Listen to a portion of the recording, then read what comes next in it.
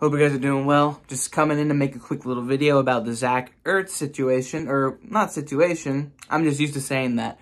Let's say the Zach Ertz trade rumor, right? Let's just talk about his status. There's been a report coming from none other than Merrill Reese, the famous play-by-play guy on 94 WIP for every single Eagles game, every single Sunday. One of my favorite voices to listen to, up there with Harry Callis. You guys are the best.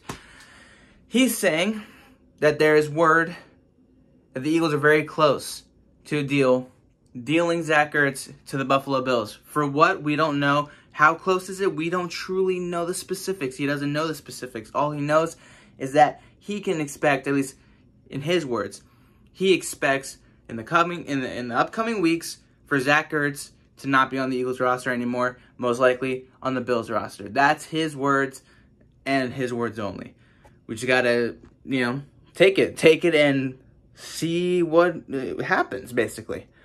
Nothing much else as far as detail or specifics. Again, he didn't go into it because he doesn't know the specifics, but he's saying that that's the word around Philadelphia right now, with the word within the organization. Ertz to Buffalo is close.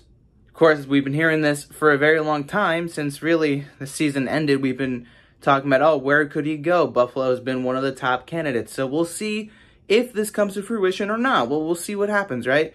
All I know for sure, and I've already spoken about Ertz a couple of days ago, all I know for certain is that he's not going to be on this roster, most likely, in less than 2 months' time, right before week 1. I don't expect him to be an Eagle, past training camp towards preseason. I don't expect him to be on this roster. So we'll just have to wait and see.